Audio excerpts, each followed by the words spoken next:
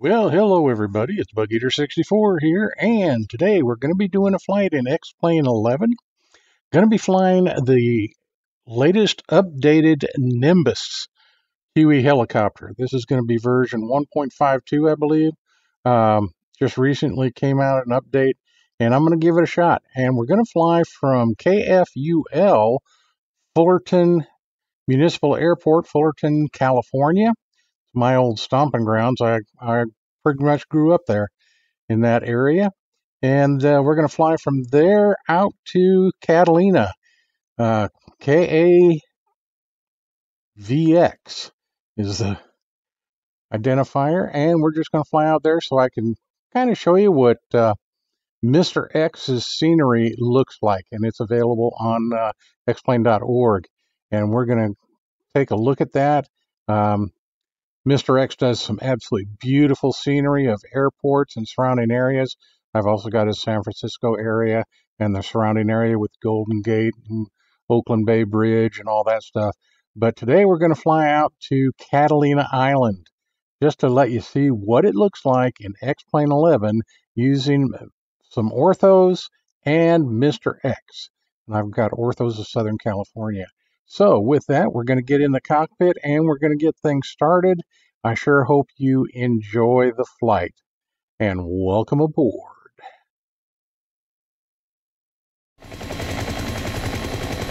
All right, so here we are in the helicopter and we are ready to go. Getting ready to lift off here from Fullerton Airport and head for Catalina. Now I've run into some problems in that well, let's get in the air here and I'll definitely end up showing it to you. The Nimbus is a great little helicopter. It's come a long way and it does a fine job. It can be at times a bit testy at flying, and I found the reason for this is the trim system. This is a little bit different than I'm used to in flying helicopters with forced trim, or and you almost have to use the forced trim in this helicopter, in the Nimbus bird, because where the trim is set, if it's at neutral, when this helicopter takes off, it wants to go straight backwards onto its tail. So that can be a bit of a problem. So we're going to have some fun here. We're going to play around with it a little bit, see if I can figure it out. This is Nimbus version 1.52, and this is the first flight. So I've had to reconfigure my controls with the new bird, and we're going to see how things go. This could get very interesting and wild and woolly.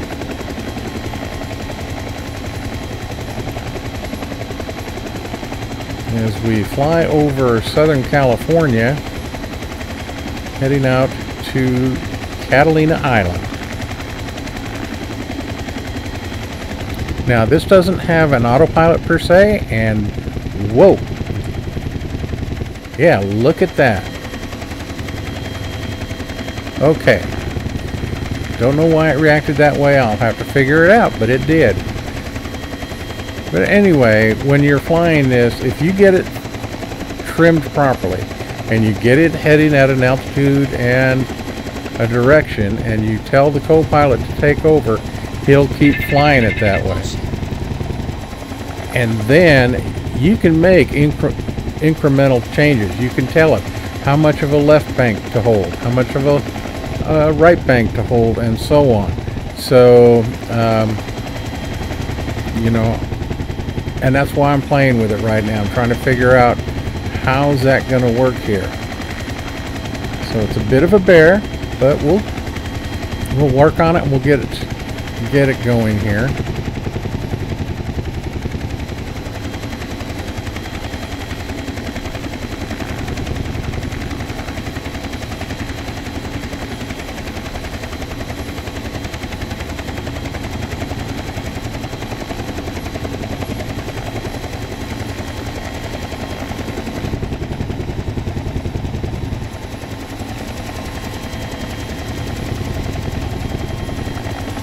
And when you're flying along, if you've got it trimmed and so on, and you hit the trim release, it basically, you know, neutralizes all the trim. This aircraft becomes a huge handful.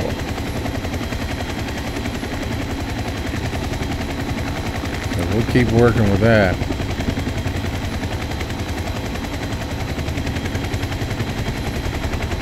But it's not a bad day to be flying. We got some scattered clouds. Do have some turbulence, some wind, but nothing we can't handle. But when I neutralize the trim, as you can see, in some cases I have to go, whoa, here we go, hello.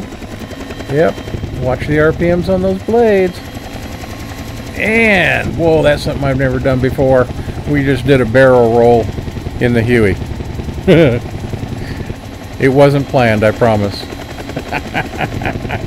And we didn't kill the bird yet. But we're gonna she's a bit of a bunking bronco right now. Anyway, my cyclic is full pitch forward trying to get the nose down. So, and we're working with the trim the whole time, trying to find the sweet spot. What a wild ride that was. All right, come on, let's see if we can get this thing trimmed properly. Once I get used to it, I'll be able to do this probably from, you know, even before I take off. Be able to set the trim and go. Right now, still trying to feel things out. Luckily, we didn't break the aircraft.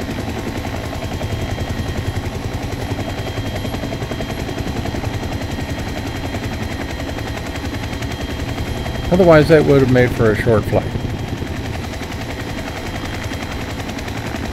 So we'll keep working on it. We'll make little increment changes to the trim and get her where we want her. The other thing I have realized is I am going to have to work on the setting up some curves for this particular helicopter when it comes to my collector. It's a little too sensitive right now. So, and that makes it a little bit hard to keep her centered and, you know, get her trimmed up and then keep her in level flight.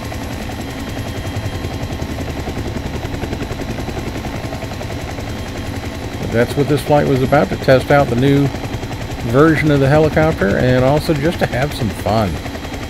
And so far it's been a lot of fun. Wow.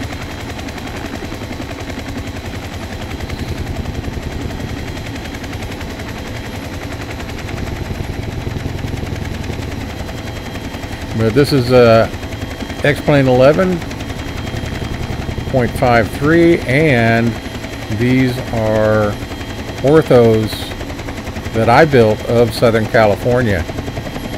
So yeah, looks pretty good, I think.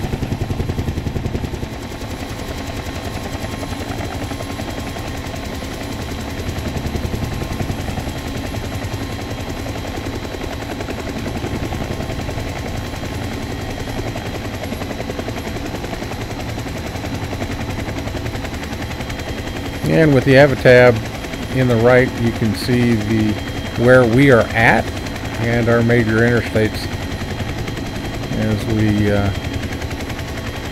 keep working on flying along.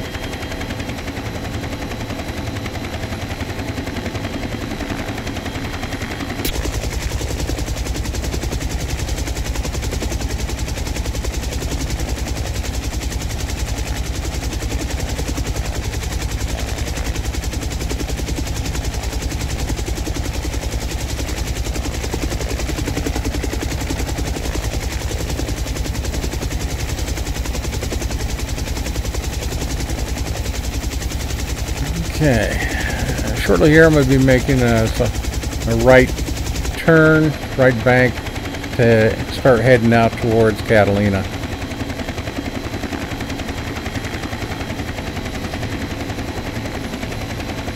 And right now we are not headed towards it.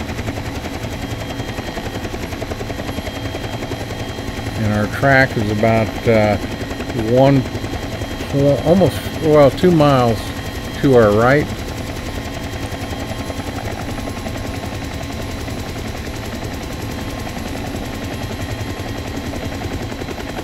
The Garmin 530 was a nice addition to the helicopter, so at least we can set a flight plan, and it doesn't have an autopilot, so it won't follow the flight plan, but it gives us at least a direction and shows us our heading and what we should be flying on.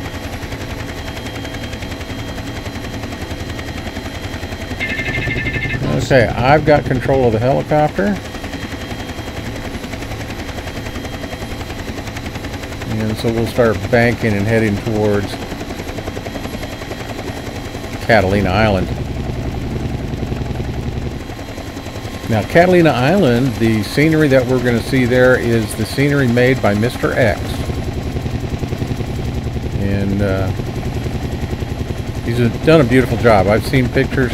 I've been to Catalina many times during my life, and love it there. Beautiful place. Great place to sail to and get buffalo burgers. But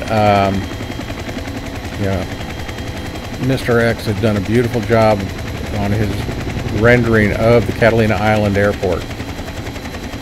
Very nice. So we're going to fly out there and land at it and just take a quick look.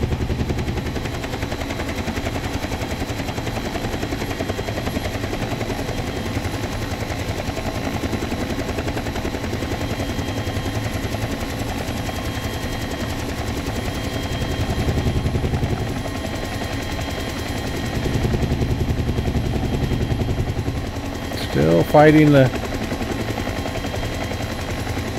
collective a little bit to keep her to level, or to keep her in a level flight. Seems like I just touch it a hair and it either wants to climb 500 to 800 feet or it wants to dive 500 to 1,000 feet. So again, I think that's, I'm going to have to fine-tune some of my control curves, and once we get that done, it should be much easier to maintain control. The aircraft itself is performing most excellently.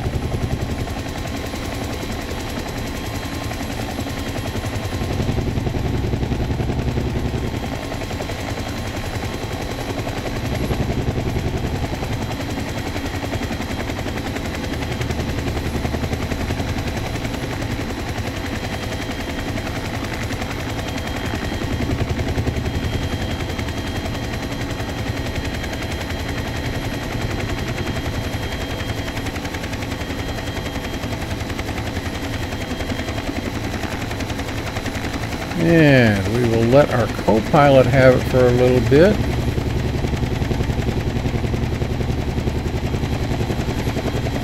And I can concentrate on just keeping it level.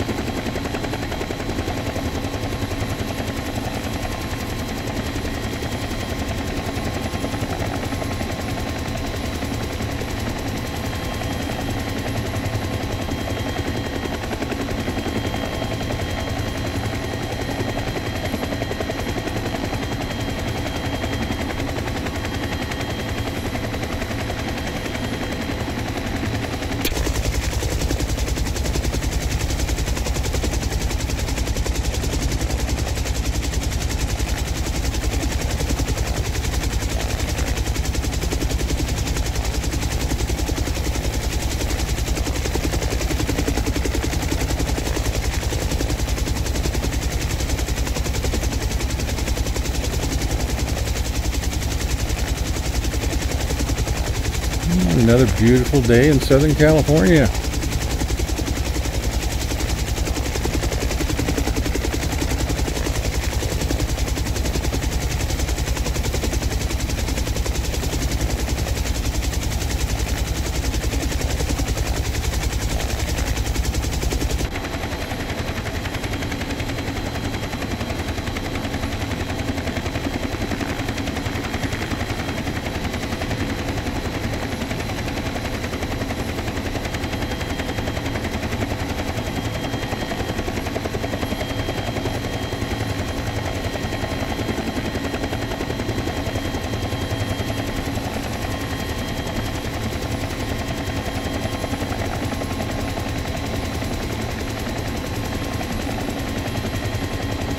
And everything's looking good here. We got plenty of fuel. All indicators are good.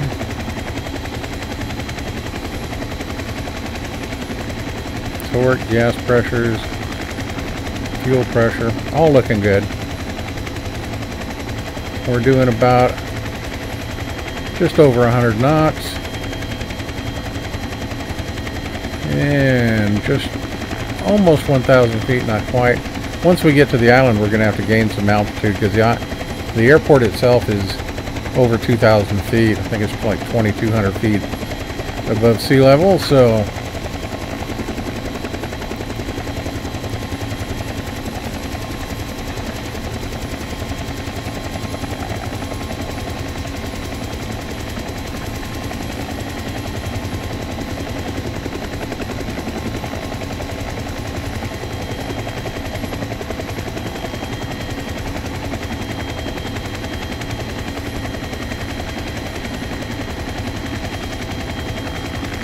we are getting there.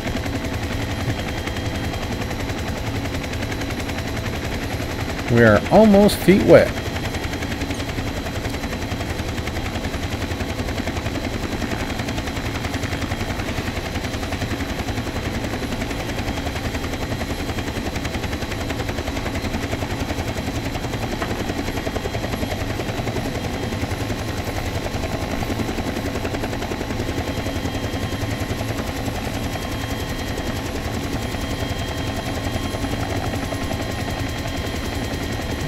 Okay.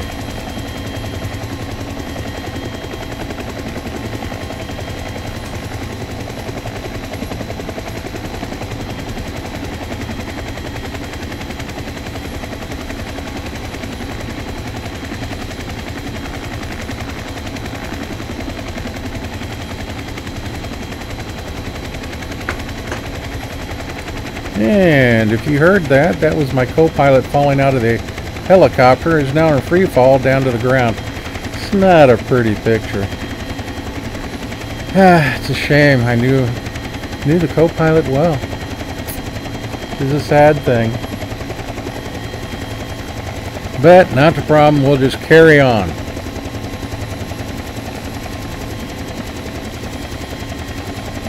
It's a shame.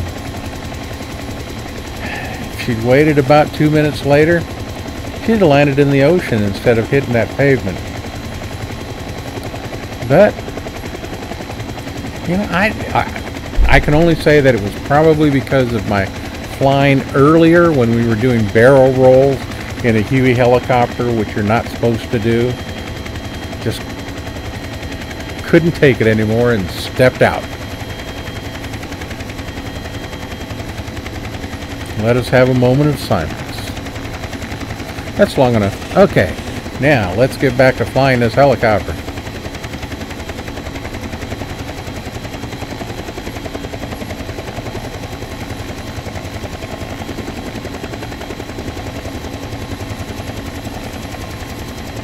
Got a new co-pilot. Looks a lot like the old co-pilot. Oh well. Welcome. And as it stands, we are now feet wet. It's water from now on.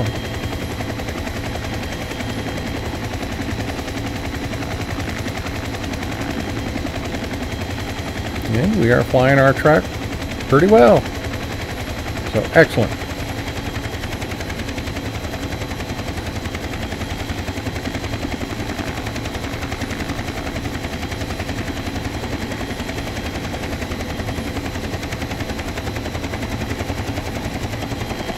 Okay, so with that, enjoy the ride and we'll see you when we get closer to the island.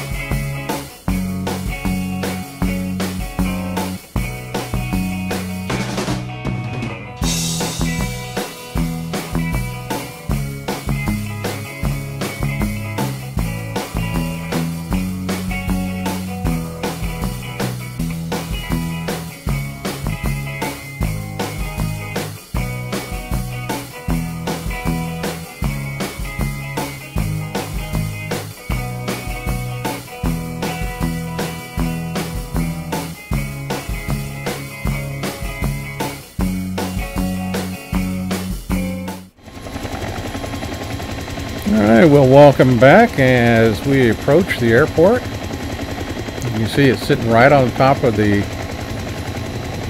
hills on the island.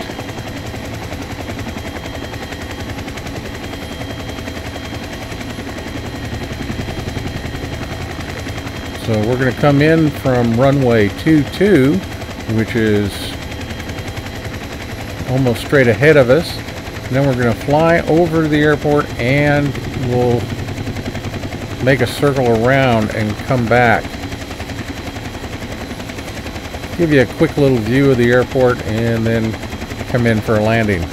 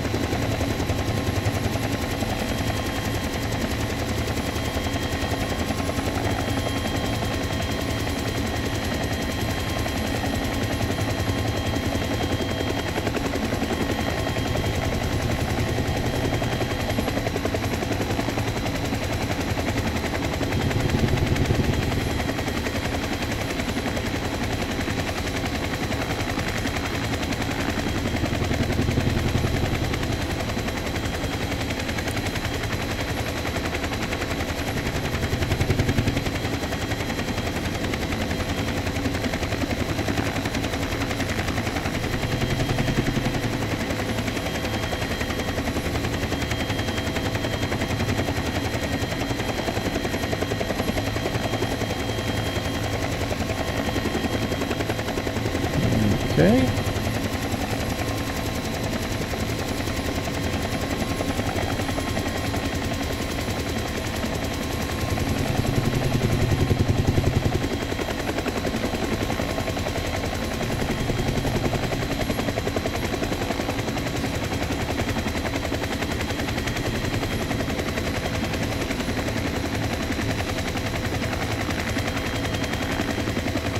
Put our avatar away here, and as we fly over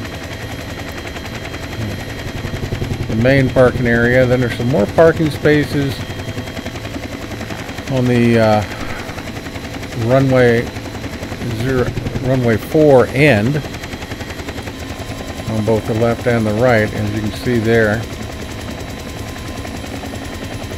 Now I've added the control surfaces window. The green is the trim location of both the cyclic and the anti-torque pedals or rudder pedals. So you can see that the anti-torque pedals are to the left where they would normally be for takeoff, and that the green or cyclic trim is way forward and just slightly left.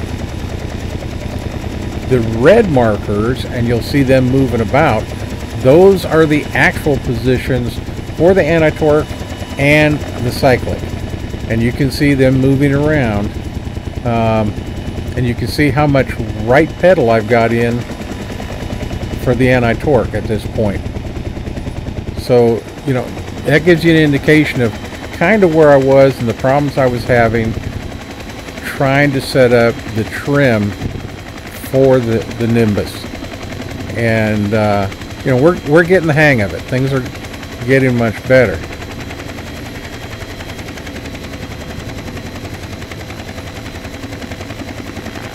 So we're slowing down. We're going to lose some altitude, of course, because that's always a good thing when you want to land. And we're going to come across the runway here when we turn around, and you'll see it here as we come in. Now I could land here. This is one of the parking areas. There isn't a true designated helicopter landing pad, but that's not an issue. I got plenty of places I could land safely. But I want to be near the airport pavilion, and that's where you see those trees in the circle there. That's the main office, and you know, where you put your flight plans and stuff like that. Off to the right in the back, we might catch it. You could get a glimpse of the one of the original hangars that actually says Catalina Island on the top front. So we're going to come in, we're going to land here. Let's see if I can do it nicely. Nice and easy. And touchdown. And it's butter. We always like butter. So we're down safely. I just went ahead and neutralized the trim. So everything's back to original location. And we're going to shut this aircraft down and call it a day. So throttle down to minimums. Of course, we get that orange light that you see. That's the low RPM warning.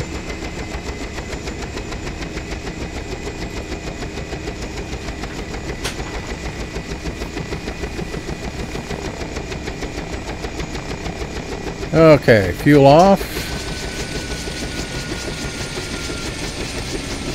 Okay, force trim off. Let's go turn our lights off. And nope, wrong one.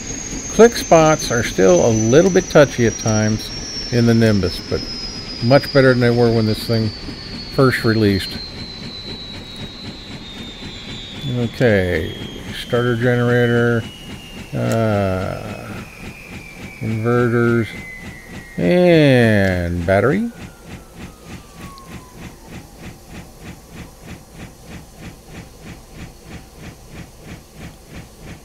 And she'll just slowly rotate down to a stop.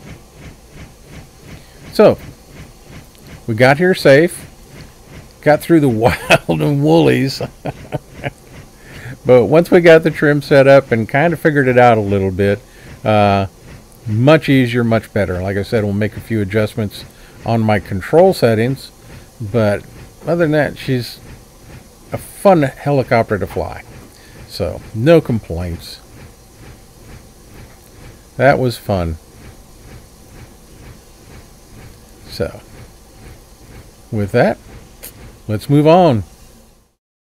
All right. Well, flight completed. Hope you enjoyed it.